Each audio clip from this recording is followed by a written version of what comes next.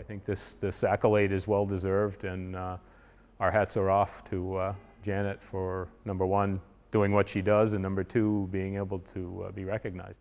You've been terrific in working with the volunteers and teaching them about medical needs and first aid. So thank you, and I wish you all the best. We are very proud to nominate Janet.